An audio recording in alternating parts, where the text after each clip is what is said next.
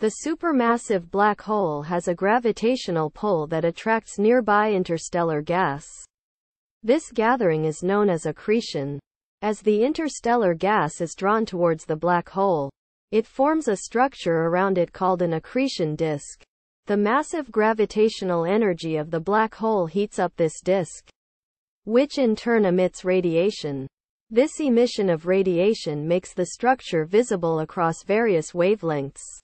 This brightly glowing structure is called an active galactic nucleus, AGN. AGNs are often observed by astronomers instead of the actual black hole, due to their bright glow. In some cases, the accretion process is so intense that it gives birth to highly luminous emissions of energy and matter which extend beyond the galaxy housing the black hole.